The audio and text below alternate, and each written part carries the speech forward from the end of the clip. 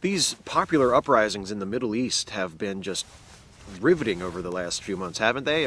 Tunisia, Egypt, and now these, unfortunately, very violent attempts to topple Gaddafi in Libya. So riveting, in fact, that Charlie Sheen had to completely lose his mind in order to tear most of us away from the stories of the popular uprisings in the Middle East.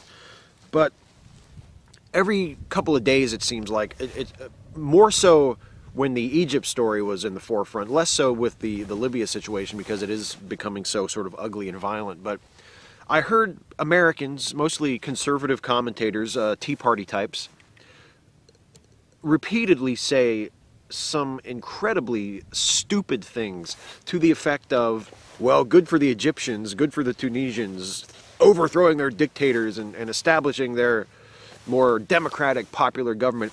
When are we going to do something like that? What's it going to take for America? I wish Americans would get as excited about government and about overthrowing tyranny as the Egyptians have. What's it going to take for us to do that? I don't know.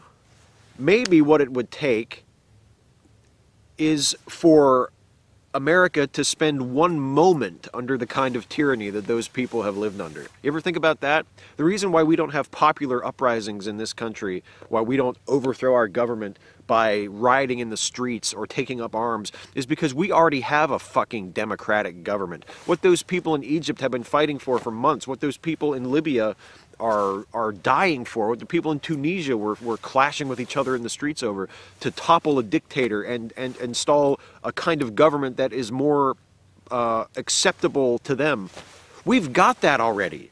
All this made-up imaginary bullshit that conservatives and Tea Partiers have been bitching about at incredible volume and non-stop for the last couple of years is ridiculous when you look at what a country that has real problems as far as its government goes looks like. Now, I'm not saying for a second that the United States government as it currently is manned is perfect. I'm not saying that President Obama has lived up to all my expectations. I'm certainly not saying that we have the best possible Congress or Supreme Court or federal bureaucracy or federal judiciary that we possibly could. There are a lot of reforms that would greatly benefit the people in this country.